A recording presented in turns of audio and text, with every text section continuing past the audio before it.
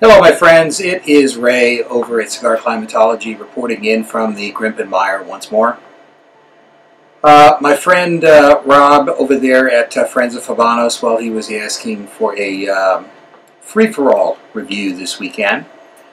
So I've been kind of debating on what I wanted to smoke. Here on the table, well, I'm going to probably be trying to wire up my test box here. I think I'm actually going to move that out of the shop, believe it or not. So some history is being made over at CigarClimatology today. I'm going to unwire all the data logs and all the garbage from it. Put a new controller into a new box, and go ahead and get this guy moved into my office inside the house so I can start on a Generation 14 cooler over here in the corner. But that's not really the point today. So what to smoke? That's really a good question. Now, for the longest time, I've been threatening to smoke one of these Monte Cristo 80 anniversary cigars that were courtesy of Rob. But, you know, I don't know that I'm going to do that. I took them out, looked at them a little bit. I've opened up the package so that they can breathe. I've had them for a while. They should definitely be acclimatized. I've had them now for months. But somehow I was thinking Partagas today. And I got a brand new cab of Serie du Connoisseur number 1s. These are ORE November 03. And these are nice looking cigars. Well, I'm just kind of wondering whether or not I should just bust these open and pull one out today. Oh, they smell heavenly, let me tell you. And they really look grand. They're really, really, really nice cigars. So I don't know. I'm thinking about that a little bit. Or last but not least, one of my really ostensible favorites is the Partagas Serie du Connoisseur number 1. And I don't mean the cheesy remake from Cuba. I'm talking about the real deal here. And this is an amalgamated box here. What I've done is I've taken a lot of open boxes of these. This is literally the last of them that I have left. And some of them, depending upon where I got them, were actually bandless. But I just don't know. These are one of my have really been one of my favorite cigars. And there's one here that has this. Looks kind of funky, but it's got this brindle coloring to it, which is just kind of drawing me. Not really a lot of bouquet. I've had these cigars for a very long time. This box is from 2000, and this may or may not be out of the original box. Man, this guy is hard, and hopefully it will draw. So this is the direction I think I'm going. I mean, the band you can just see here, literally, it's going to come right off. So these cigars, like I said, I've owned a long time. They're really well shrunk up. Let's go ahead and clip this one and give it a try. What do you say? Give me 1 second, because what I'm going to do is actually the monitor on one of my machines over there is flipping on and off. It's driving me nuts. So I'm going to put this away, and I'm going to put these other cigars back in the humidor from where they came. Well, I'm glad I got up, because actually I brought out a box of Ramon Allones Petit Coronas and set them over there on my machine, and if I didn't, I probably would have left those things out and forgot about them. Not that that would have been murder, but it's a tough day for cigars in here today. Although I got to admit, I like it dry. It's 85, it's almost 86 degrees in here currently. But it's really not too bad, and even without the fan on, like I said, it's not that bad because it's really dry. It's 25 RH in here. It was actually down to about, I don't know, 13 RH a little bit earlier today. So maybe with the humidors open while I was looking for cigars, or for whatever reason, the relative humidity's come up in here a little bit. But well, my machines are plotting away and doing their thing. Let's talk about this cigar here a little bit. So this is a 2000, one of those dreaded years, and I sure hope it's good. Partagas Seleccion Privada #1. I should probably get my camera out here and take a couple of still pictures of it. I'll go ahead and do that. Really, really firm. Let's see if it draws. Because this thing, God, I'd hate to drop it. It would probably go to pieces. It's this thing feels like a depleted uranium sabot. Just go ahead and get the band off of this one as well.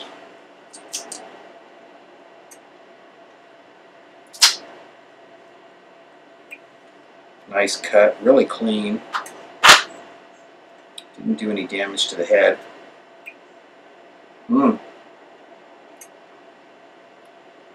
Stiff, definitely stiff. Definitely stiff. Let's go get the still camera. I'll get a couple of stills of this guy, then we'll get it lit up. See you back in a minute. Well, I better get this started because it's actually getting pretty toasty in here without the fan on. So let's give this bugger a light up and let's see what happens. Now, I have to tell you, anticipation for me is always really great with these cigars. If you've read any of my writing, you might know that these have always been one of my favorites, if not my favorite cigar. So hopefully I don't end up having to pan this one. Because I've always loved these. These are just a prized and cherished cigar for me.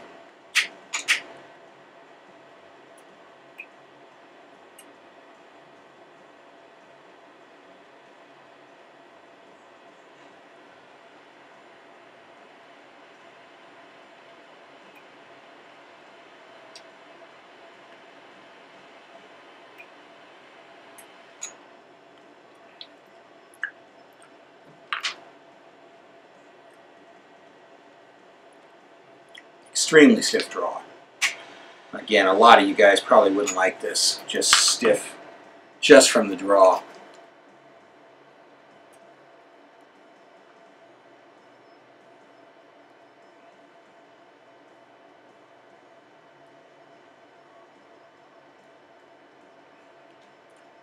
It means it's going to be a slow smoker, but that's okay by me.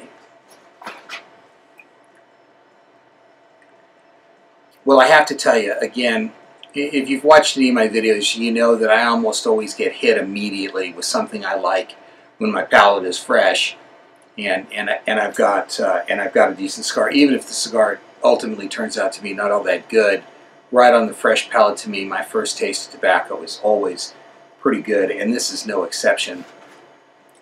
I immediately got hit with some lemongrass.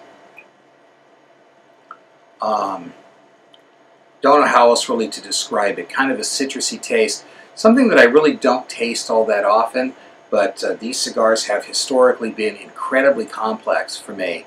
So you'll never know what I might come up with this cigar, just due to the fact that I've always found them really, really complex.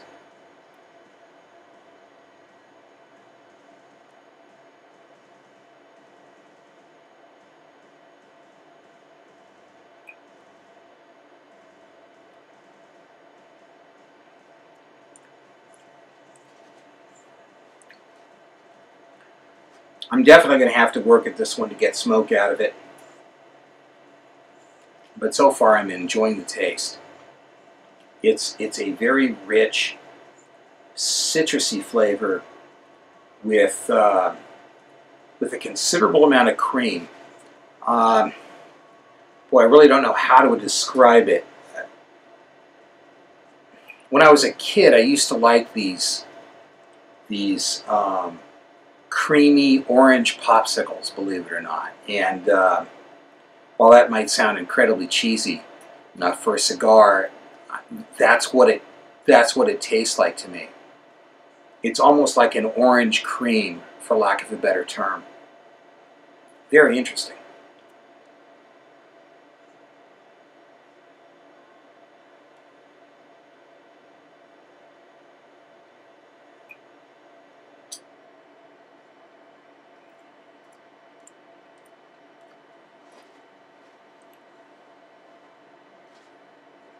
There's definitely a ton of converted tannins in this cigar. I mean, I can taste that. This guy was probably very, very different when fresh. The finish on the cigar, I don't know, I really like it. I caught the term from one of the guys on FOH, rather than call them mottled, which is essentially what I used to call them. I think brindle is actually a really, really wonderful descriptor for how this cigar looks. The draw is a bit of a deterrent, even for me. The cigar is incredibly stiff drawing.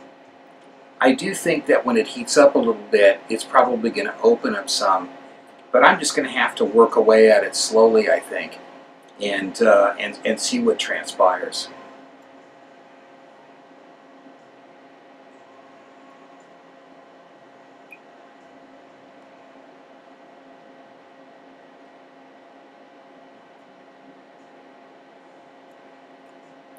I'm drawing on the cigar very slowly, but I'm using 3 actually very slow, very deep puffs.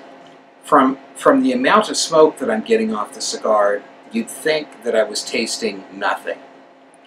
But as I've opined many times in the past, oftentimes some of these stiff-drawing cigars that you appear to get almost zero smoke from can have just an incredibly smooth, complex flavor. And this is no exception. I'm glad to say that it's not letting me down. It's just again, it's primarily that creamy, citrusy taste. I can taste the old tannins, a hint of tea. It's so far it's a 10.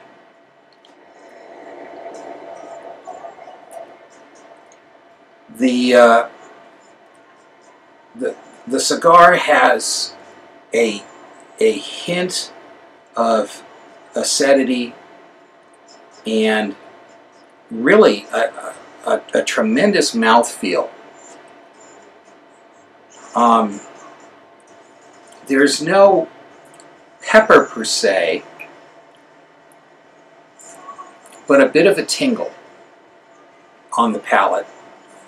And again, I'm at a loss for words.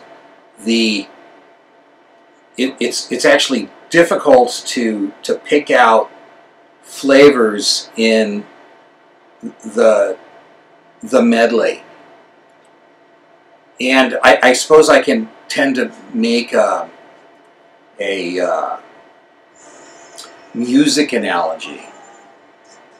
With so much going on with a symphony of flavors, it's difficult to pick out one particular woodwind or one particular string instrument, and that's kind of what I'm experiencing here.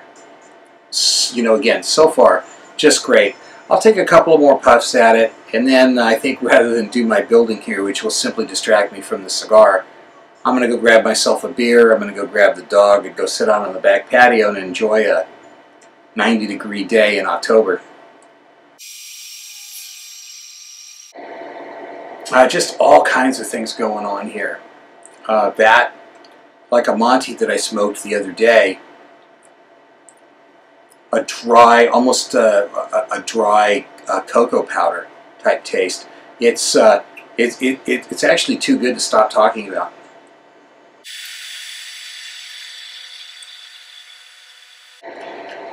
The hint of sweet is also there.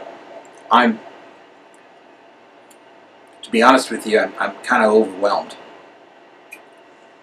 There's a real reason why I've always loved these cigars. They've never, ever, ever ceased to deliver a just over-the-top smoking experience. You smoke a cigar like this and you really wonder what magic was put into the damn thing. Why every cigar that you pick up just doesn't taste like this. And I can't explain it. I have no idea why. But there have only been several handfuls of cigars that I've smoked that really have this kind of intensity and complexity. It's they've been singularly unique.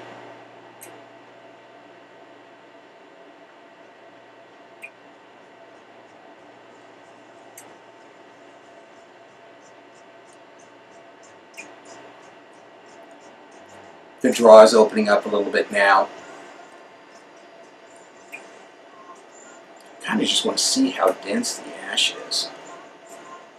Well, it's not really. Not really. I thought it would be considerably more dense than that.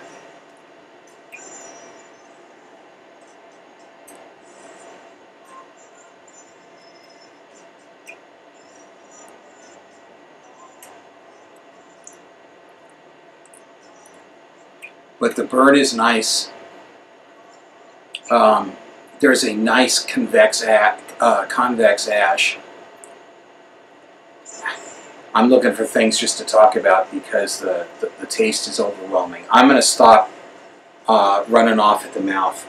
I'm going to head outside, maybe touch up the burn on this just a little bit. I don't know why, because it's doing really well.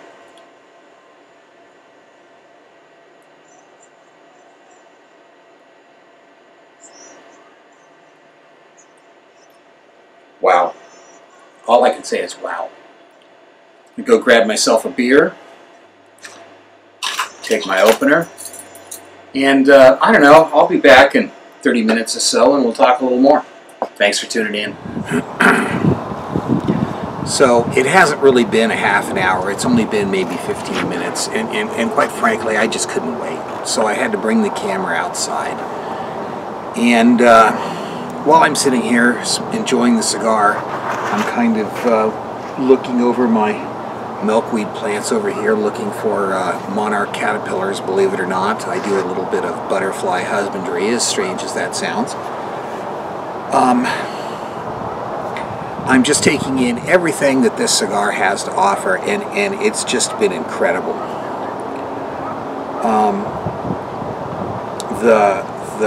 The taste of jasmine tea and floral essence in this cigar is just over the top, and yet there's nothing mild about it.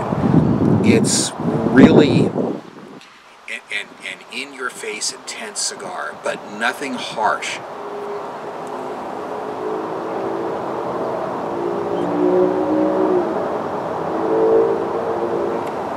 The draw has just opened up wonderfully. It's still moderately stiff drawing, but as you can see, I don't really have to work excessively at getting smoke out of the cigar, which is just wonderful. Excuse me. In front of me, actually, there are a couple of plants here which I don't know what the genus off the top of my head. I only know them as sweet olive, and many times a year they blossom in these tiny little flowers that just have this pungent, sweet, intoxicating aroma, and if I could distill that into a viscous liquid and describe the taste of this cigar, it would be nothing short of a floral essence, like an essential oil with just, again, a wonderful creaminess that I just cannot describe.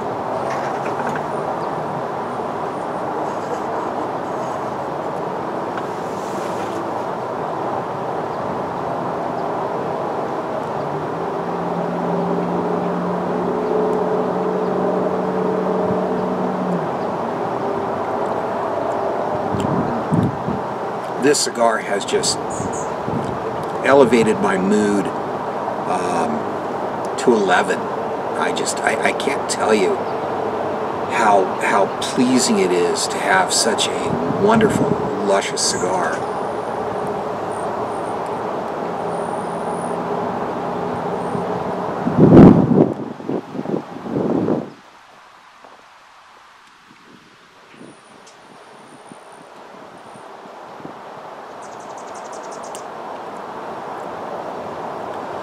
I just want to smoke it till it drops.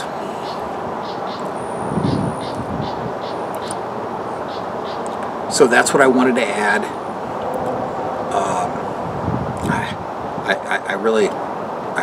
I don't know how to top that. I don't know how to describe it any differently. I can just tell you that,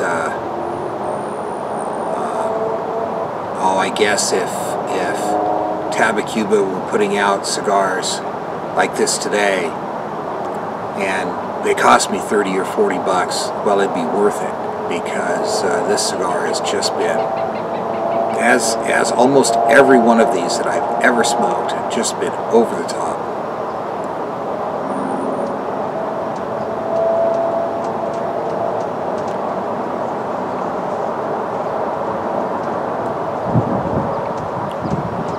Man, am I glad that I chose to smoke this today. So that's about it for the first third. We'll drill away at it for a little while longer and see whether anything new emerges. And other than that, I'm just going to enjoy it. Just a damn beautiful night, evening, and a fantastic, I hate to use the term, 100-point cigar. Excellent. Be back. So tonight is no different than any other. I've got the hummingbirds just doing battle over the feeders that my wife has out. It's pretty funny if you've ever noticed how aggressive these little birds are. There's one particular male with a yellow collar that just protects these feeders as if there's a real shortage of sugar water in them. And he'll take 4 or 5 other birds on at the same time and chase them off. And he'll sit, sometimes perch on the wire. There he comes in. Anytime one of the birds comes in from one of the other plants, he comes up over my left shoulder. He comes in off of a either off of my tangerine tree or one of the other trees that I have over my left shoulder, and just comes in here and goes toe-to-toe with them. It's pretty funny. I was hoping to get a good battle scene for you.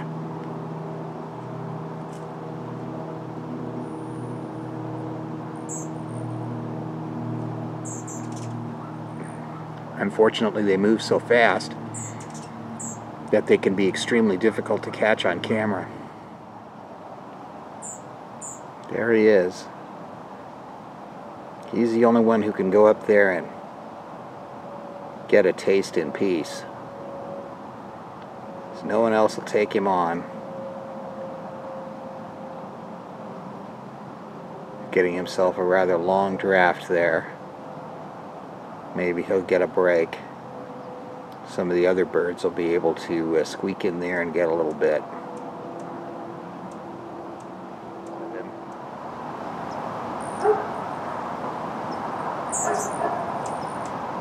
He likes that little twig. Every time someone else comes into the picture, off he goes. He's a beautiful little guy.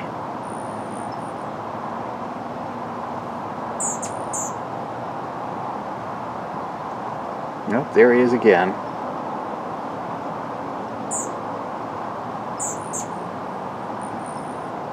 Every time someone comes back into the picture, off he goes, protecting his nectar.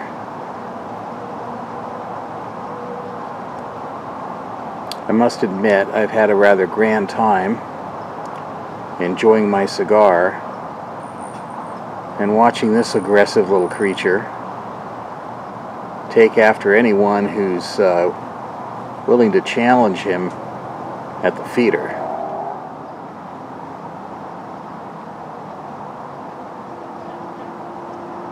So I'm having a lot of fun with my wildlife here while enjoying my cigar. I don't know why these critters give me such a thrill, but they're a real kick to watch. And considering how aggressive they are, they're actually quite a thrill to watch do combat. These guys are absolutely fearless. Well, I'm well beyond the halfway point at this point in time, and the cigar has transformed itself again largely into a more classic oat and honey taste. There still is the very rich, creamy, viscous texture associated with the cigar. The draw has opened up tremendously.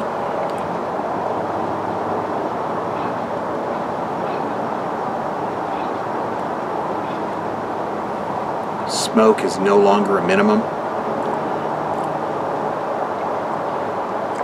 Like I said, I can't tell you what I've enjoyed most, the cigar or watching the dominant hummingbird protect his nectar.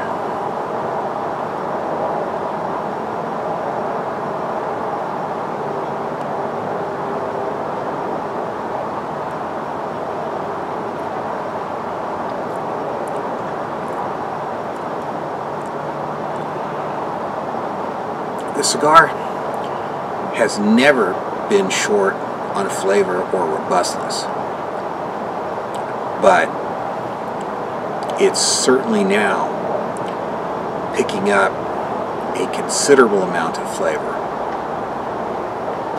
The oat and honey now maybe a pinch of pepper and occasional lemon curd in the flavor. It seems to have developed more into a more classic, very strong, robust cigar. The floral notes, while they might remain, are simply overshadowed by a considerable amount of strength here. More classic tobacco, getting bitten by mosquitoes. More classic tobacco currently, that oat and honey sweetness, and again, straightforward tobacco.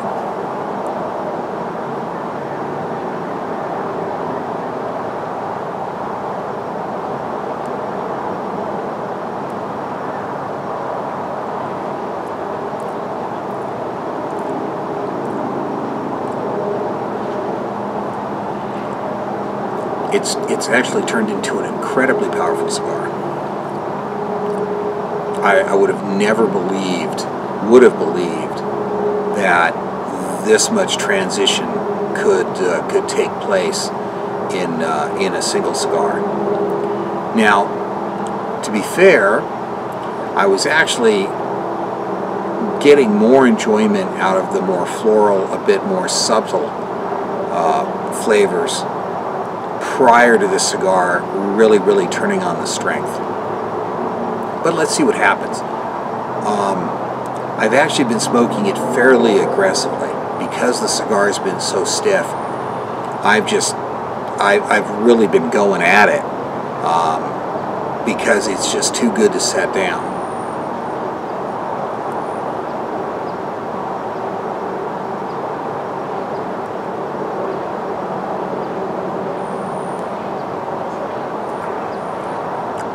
I might be killing it off some with with simply how aggressively I've been smoking it. Now that I'm talking a little bit to the camera and slowing my smoking down some,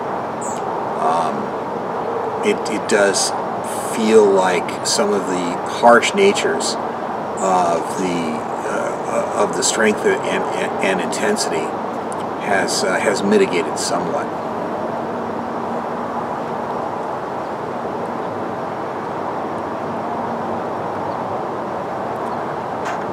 Tonight, as usual for me, I'm enjoying my Beck's non-alcoholic beer.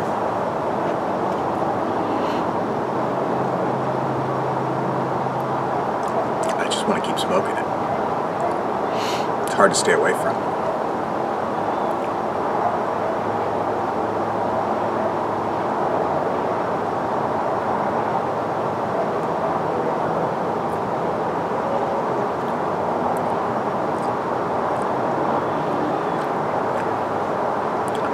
And it's back. It must have just been a little bit of Ligero or something that I smoked through. Right back to where it was before. Incredible. Just been a wonderful cigar. I guess you can really tell in some of my reviews when I really enjoy a cigar.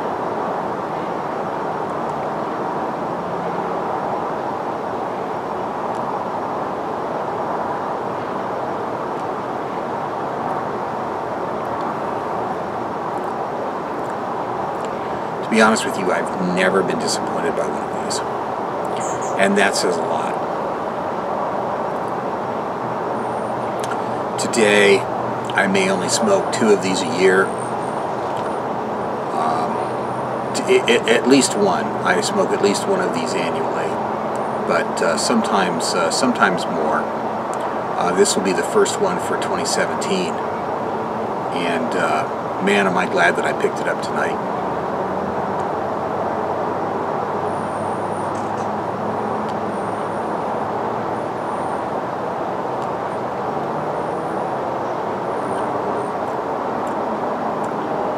So I'm going to watch a little more of the wildlife, and I'll come back with some final thoughts. Till then. So it's just simply gotten too dark outside for me to continue out there. I've got a couple inches left of the cigar. The last inch or so has just turned into this luscious, very thick buttercream mint flavor. The cigar has just been incredibly intense for about the past inch. I mean, so much so that the finish is so long on the cigar. I can still taste so much of it that if I really allowed my palate to clear before drawing on the cigar once more, the cigar would probably go out.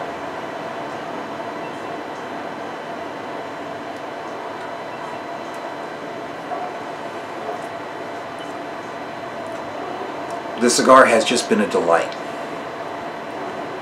And I would think at this point in time that I'd start getting some bitter harshness that would cause me to want to put the cigar down.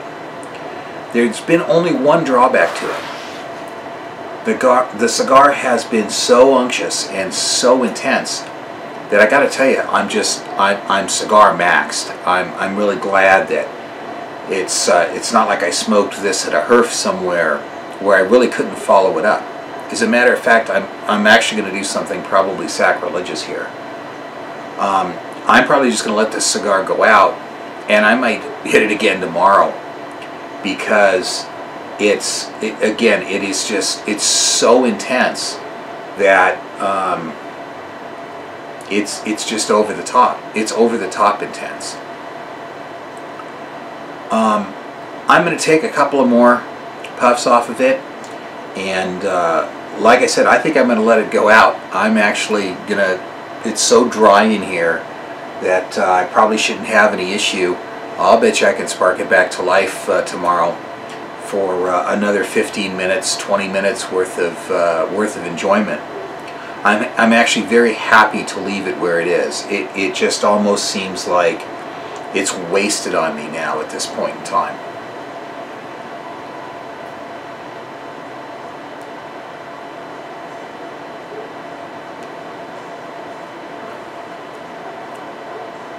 The smoke is rich and luscious.